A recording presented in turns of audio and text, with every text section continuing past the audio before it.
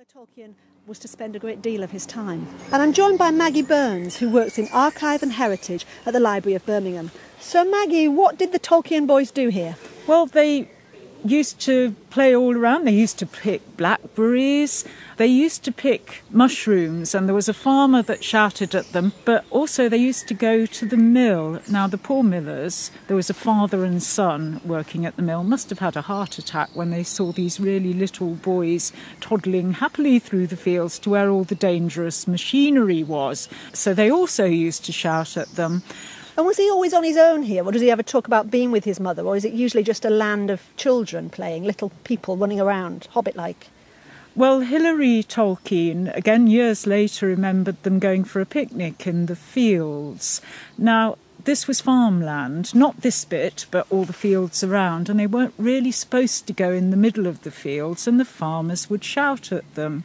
Hilary remembered that one day they went off to play. His mum made a picnic and came out to join them, but he said when she got there she made a deep voice, and they were scared because they thought it was the farmer coming to get them. Forests seem to have a big influence on his writing. Yes, he remembered a willow tree down by Sarehole Mill that someone cut down, and he said 70 years later he could still remember it was cut down and not used. There are so many trees just here where we're standing, and you can hear the birds singing in them. I think trees always meant a huge amount. We've talked a bit about the trees and the foliage and the landscape of the bog, but what about the people who lived around here? How did they influence his thinking and upbringing and writing? Well, he said that the hobbits were really based on the people he knew round here. He said they weren't lacking in courage. They could be tremendously brave, but they had rather limited imagination. Of course, in the book, the hobbits don't stay around their homeland. They set off on a big quest and an adventure. Does that say something to us about how he felt about this area and about the people around here? They all start off in ordinary middle-class, working-class sort of places. If you like, Frodo's a middle-class kind of hobbit, and Sam Gamgee is a working-class kind of hobbit. He's the gardener. But they go off in adventures and get transformed in a way. But at the end, they do come back home to where they started. It was here that the young Tolkien met Father Francis, who was the priest here. Maggie, was he kind of like a father figure to the young Tolkien, do you think?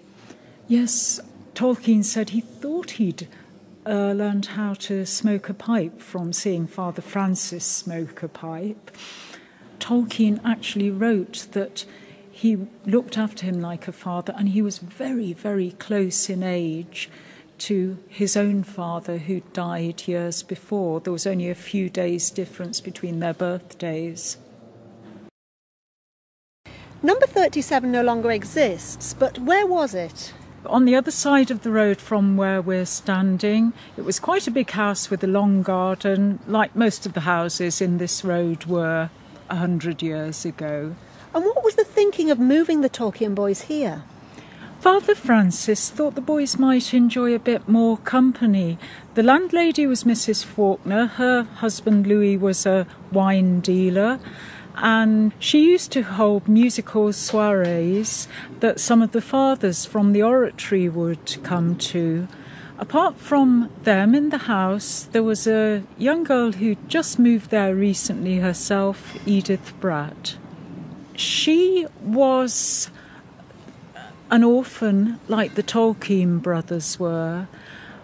She was an illegitimate child, and she liked playing the piano very much, and that was fine by Mrs. Faulkner when she was having one of these musical evenings, but when Edith wanted to practice, it was, oh no dear, not now, off you go.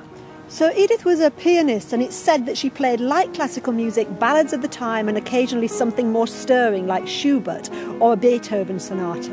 What kind of musician was she? Well, I think she was quite a gifted piano player, and she'd hoped to be a music teacher. I think Tolkien enjoyed her music, although he wasn't really terribly musical himself.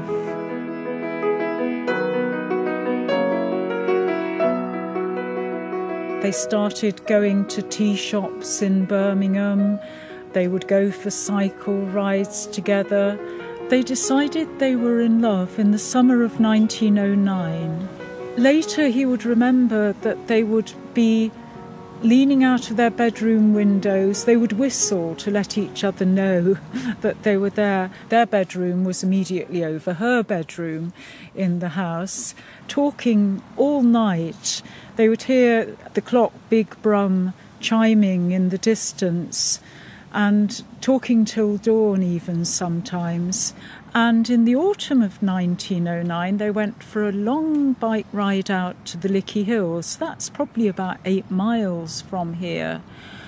But I think they already felt they had to be careful because they set off separately, and when they came home separately. But what had happened is Tolkien had taken her for tea and cakes at a cottage in Rednall, where he'd stayed for a week or so in the summer when he was supposed to be doing a lot of work for his exams. The lady who gave them tea and cake mentioned that they'd visited young Master Tolkien with a young lady to the cook at the Oratory Retreat, which is at the Lickeys. That then got relayed to the cook at the Oratory in Birmingham, and he then told Father Francis. What was Father Francis's reaction to this deepening friendship? He was furious. Tolkien had a lot of admiration and affection for him.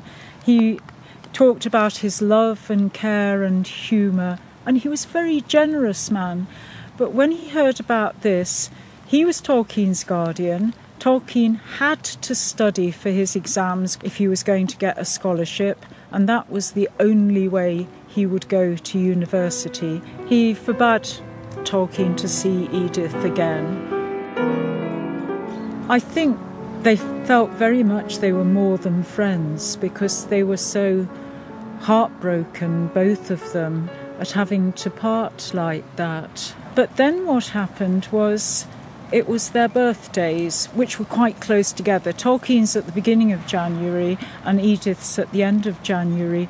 And they went to a tea shop together and gave each other a present. Ronald gave Edith a watch and she gave him a fountain pen, and they were seen together, and Father Francis heard about that.